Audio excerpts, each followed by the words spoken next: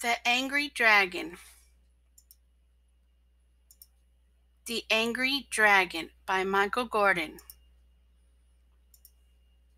It was time for George and his pet dragon Joe to play. With all their toys spread out, they were having a fun day until George accidentally broke Joe's favorite toy. "Look what you've done!" Joe yelled. "You silly boy!" Joe flew into a rage. He got angry and red. "It was an accident," sorry George says. "I'm sorry I've upset you. Let's talk it out." "Don't be so angry. You don't have to shout. Breathe deeply and let's talk about how you feel. We can fix the toy. It's really not a big deal." Joe breathed and felt better. George was right. He loved his best friend and he didn't want to fight. George helped Joe fix his toy with Dad's glue. Before long, it was good as new. That afternoon, George was helping his mom clean. Joe wanted him to play. He thought George was being mean. Feeling hurt, Joe called George a very horrible name. He said, "You're not my friend if you won't play my game." George breathed deeply and said, "Joe, please don't be mad. Be patient and wait for me.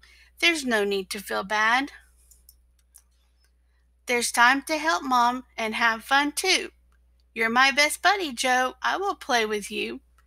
Joe listened to his friend and waited until George was done. Then they played music together and had lots of fun.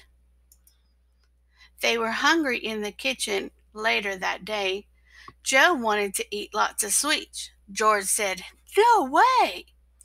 Eating lots of sweets is bad for your teeth and tummy too." Joe yelled, "I'll eat what I want. Don't tell me what to do." Joe ate all of the sweets and then later that night, he complained that his tummy didn't feel right. He needed to lie down. He felt so horrible and sad. "I'm sorry I didn't listen to you," Joe said. "I feel bad. Getting my way hasn't turned out very well," Joe said. As George helped him sip water while he lay in bed, George took care of his friend. He wanted Joe to feel good. He did everything for Joe that a best friend should. "I'm going to be more patient and less greedy," Joe said. "And instead of getting angry, I'll try talking to you instead." "That's great. I'm proud of you," George said to his friend. The boys laughed and chatted until the day came to an end. I hope you enjoyed this book.